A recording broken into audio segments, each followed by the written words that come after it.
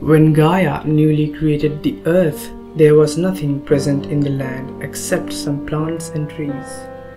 Meanwhile, her siblings, Nyx and Erebus, were having children and were very happy.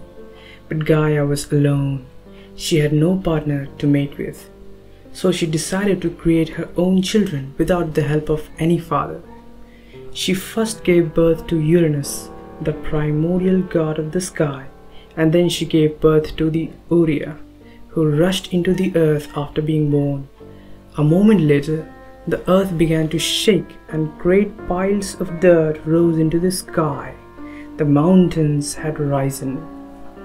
Amongst the Ourea, 10 of them and their mountains especially stood out in the Greek mythology. First was Mount Etna, located in Italy. Mount Etna was the home of the forges of Hephaestus, and also where Zeus imprisoned Typhon, the king of the monsters. The second was Mount Athos, located in northeastern Greece. It was underneath this mountain where Poseidon buried a giant during Gigantomachy. Third was Mount Helicon, located in Boeotia, Greece. It was a location where Tyreus witnessed Athena bathing and hence was cursed and blessed with blindness and prophetic vision. The fourth was Mount Cytharion, located in central Greece. This mount was a sacred location to Dionysus. It was also the location where King Pentheus was ripped from limb to limb by his mother and her friends. Fifth was Mount Nisus, which is the only one whose location is unknown.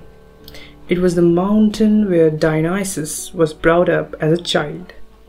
The sixth was Olympus, the most famous of the Ourea.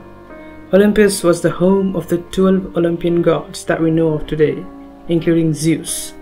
Seventh was also named as Olympus, which was located in Turkey somewhere. The eighth Ourea was Mount Othrys. It's the location where Zeus and his siblings were born. Ninth was Mount Parnus, located in Attica. 10th and the last of the famous Ourea was Mount Molus, located in Turkey. It was the place where music competition between Apollo and Pan took place. Ourea was some of the first immortals in the Greek mythology, and it's thanks to them that we have the mighty mountains that we see today.